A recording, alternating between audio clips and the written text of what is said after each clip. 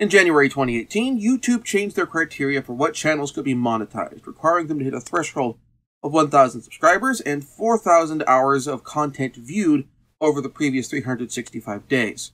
As I am nowhere near that time threshold as of this recording, I've realized that trying to hustle to get subscribers through sub for sub or asking relatives and friends to subscribe and put my channel on autoplay to keep their pets entertained was a losing proposition. However, this and seeing my fellow YouTubers with more subscribers and views and who actually had a chance of meeting those thresholds, hustling to reach them, made a connection in my brain to an anime series that was first introduced to in my high school anime club, and one which I didn't get around to watching in its entirety until a year or two ago. Key the Metal Idol. Key the Metal Idol is probably one of the earliest mind-screw anime that I've seen, predating Neon Genesis Evangelion by about a year. The concept comes a little closer to that of Serial Experiments Lain instead of Evangelion, in the sense that there's no giant robots and the main protagonist is a young girl, but that's about where the similarity ends. Our main character is Tokiko Mima, or Ki for short. She is a 17-year-old girl who is either a robot or believes that she is a robot, having been told so by her scientist father and his lab assistant, Wakagi. She apparently has no emotions and is incredibly reserved, similar to Rei Ayanami. When her father dies in an apparent lab accident, a lab accident of the kind that anyone with any degree of genre savvy knows is a cover for murder, her father's video will tells her that if she can make 30,000 friends, she will become human.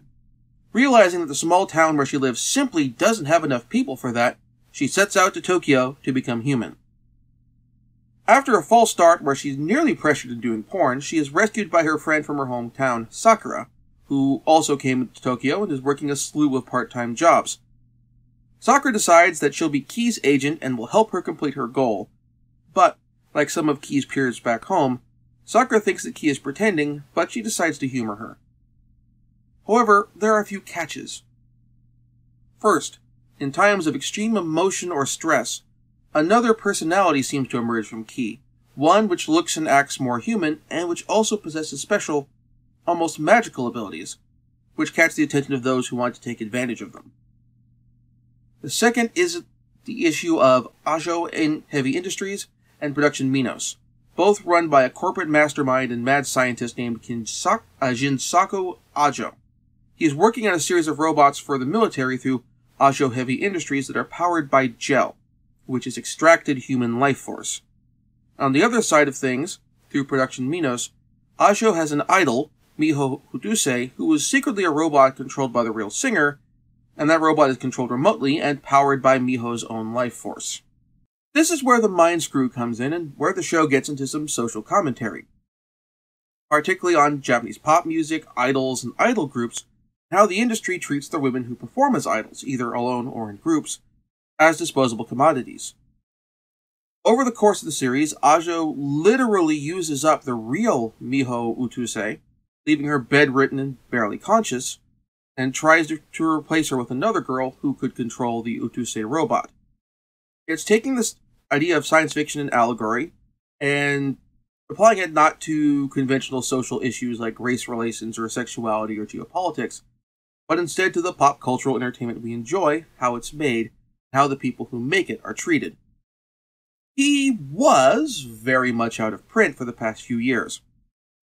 Viz put the show out on VHS in the 90s and on DVD in 2004, and then it was out of print on physical media until Discotek Media finally licensed, rescued it, and released it in February of last year. There is a link to where you can get it in the doobly-doo below.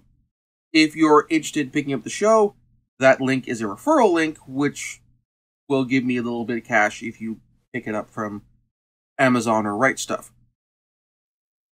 So that helps the show, particularly since I don't have any ad revenue anymore. So, yeah.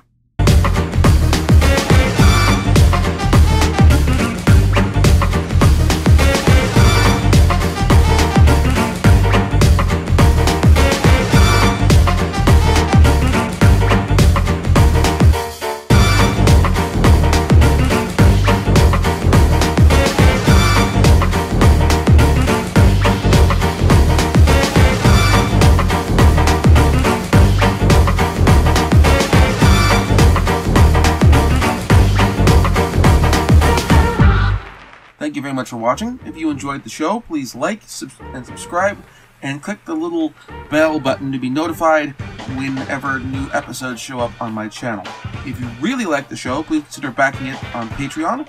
Backers will get their name in the credits, and at higher levels you get episodes up to 1 week early, and at even higher levels you can select what games that I do for my future Let's Plays.